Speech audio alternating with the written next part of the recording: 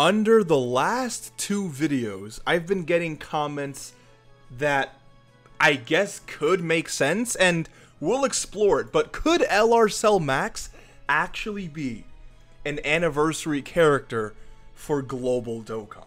If it makes sense, it makes sense. Will it happen?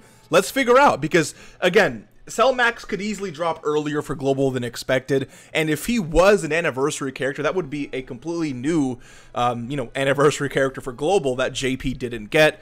Even though JP already has the character, him being within the anniversary celebration would definitely be very interesting. But again, let's just test the theory out to see if it would work. I also got a lot of comments saying that I still can't catch people lacking. So we have another episode of the Dokkan Prize Box. This is a game show where all you need to do is test whether you are worthy of LR Beast Gohan's presence. If you failed this last time, this is your chance at redemption, and if you got it right last time, are you still worthy? Let's do a quick little test before we actually hop into the video. Go ahead and guess which box Beast Gohan is behind. I'll give you 3 seconds to pick a box, and no, you're not allowed to change it. If you get it right, congratulations, you are now worthy, or you're still worthy. And if you get it wrong, you got called lack and you got to drop. Yeah, basically, now let's do 2 push-ups. Only 2 push-ups today. And since you got called lack and you got to subscribe to the channel, it's very simple. All right, I'll give you 3 seconds. 3, 2, 1. If you thought I put him on the right side again, you got called lacking. That right there is Kefla. If you thought I put her or him on the left side, no, that's Bulma. It's very simple. He was right below. Did you get called lacking today? Beast Gohan is in the middle. If you picked the middle, congratulations. If you didn't, you know what you got to do. Let's hop into the video here. So keep this in mind, right? LR Cell Max releasing for Global's anniversary is an interesting idea, but everything has to make sense. Right now, the anniversary characters are going to release around the 7th of July. I think they may actually this year release on the 8th or the 9th, so we'll have to see. So we can push this day back, a day or two. Which means that part 2 is going to release around the same time as last year, as it always does, around the 25th, 26th, 24th, maybe even the 27th of July. Okay, that's when part 2 begins, and that is when the part 2 banners release. So people were saying, what about LR Cell Max for part 3? Is that a possibility? Well, for that to work, part 3 of the anniversary begins basically the last day of July. But since it seems like these anniversary characters are going to get pushed back, let's say again the 8th or 9th, let's just assume that part 3 begins on the 1st of August. That would mean that if LR Cell Max released on the 1st of August, that would be another LR right after releasing, basically 1 week later after releasing Beast Gohan and Gamma 1 and Gamma 2. That seems way too unrealistic to me. There's no way they're going to drop dual Dokkan Festival. Actually, no, a Carnival LR and a Dokkan Fest, and then another Carnival LR and another Dokkan Fest, and then 1 week later, drop an LR, right? So, if LR Cell Max were to release, during Global's anniversary, maybe they push back. Because look, as you can see here, the anniversary officially ends all the way through the 18th of August. So, technically speaking, LR Cell Max could release maybe a few days into part 3. So let's say, LR Cell Max released on the 10th. Let's say just the 10th of August. So if he released on the 10th of August, that would mean that our GOAT here, where is my GOAT? Physical Topo still needs to release. As you know, we always have a Dokkan Fest, like we're going to get with Physical Topo, after the end of the anniversary and right before the start of the worldwide download celebration.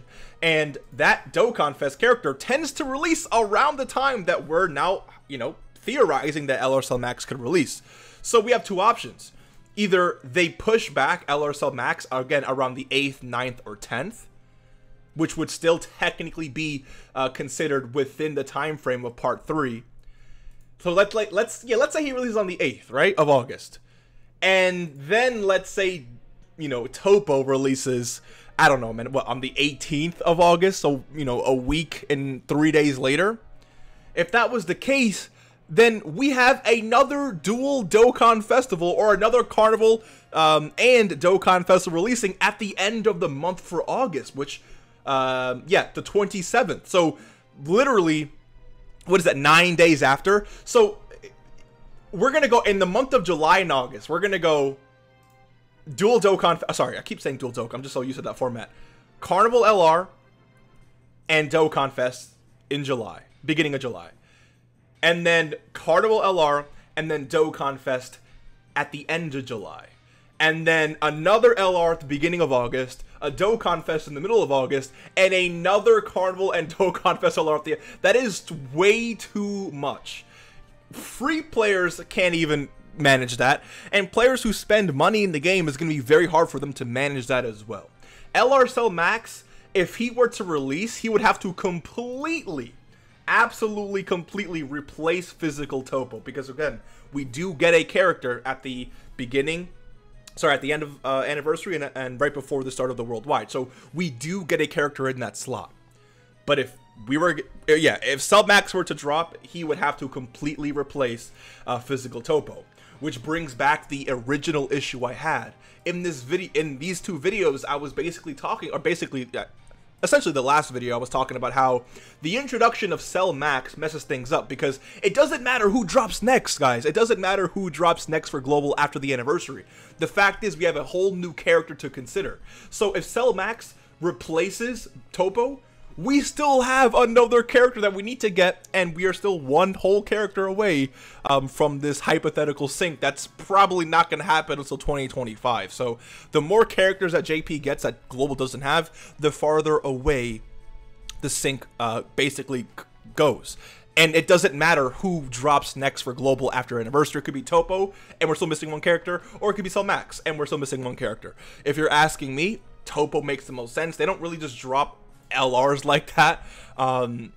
It'd be a little bit weird. Is it possible? Absolutely. Global's very weird. Global does very weird things. However, I just don't see that being a very likely case. So it seems like Cell Max is going to look at the end of the anniversary. I think Topo will be releasing, because Dokkan Fest usually release at the end of the anniversary, just like Kale last year, and you know, STR Videl before, and all those other characters that released in prior, like Raditz the year before that. So we have so many cases and documents, or not cases and documents, but so many documented cases, there you go, of Dokkan Fest releasing after the anniversary. So Cell Max just releasing like that randomly would be a little weird, and it's just, it's hard to really place when we're going to see LR Cell Max. But no, it doesn't make sense. It'll be, dude, imagine getting from the beginning of July all the way to the end of August. Imagine getting 3 Carnival LRs, 3 Dokkan Festival LRs, 1 Dokkan Fest, and a Yellow Coin LR. That's basically what's happening, because remember, the banners for Worldwide drop at the end of the month. Look at this. Vegito and Buhan a few years ago dropped at the end of August, and I can pull up every other case, at least recently, like the last 3-4 years, of these worldwide celebration start dates. These characters drop at the end of August with like 3-4 days left to spare. I think there was a case of one of them dropping like the 31st or something, but still, it's still the end of August. So in a 2-month span, you have 3 Carnival LRs, 3 Dokkan Fest LRs, 1 Dokkan Fest, and a Yellow Coin LR. That is 8 new banners. Actually, no, not technically, because no, it is. Hold on, wait. So we have, yeah, 1 banner for one. Yeah, so Carnival. Yeah, each Carnival has its own banner, and each Dokkan Fest, so that's 3. Yeah, that's 6 banners. And then, yeah, and then Topo is 1, and then Cell Max is 1. So that's 8 banners in 2 months. And these are like not easy A banners that you can do this on, or like, you know, category summon banners. These are major releases, right? That just seems like way too much. And there was a similar case of this happening a few years ago, where people were saying, no, we can get Janemba, you know, we can get Gogeta beginning of the month, and then physical Janemba part 2, and then here, like, this is too much. And it didn't happen because, again, it was too much, and Janemba was pushed all the way back until like January. So I'm telling you now, if Cell Max were to release, he would have to either completely replace Topo, or Topo would come out and Cell Max is dropping after the worldwide download celebration.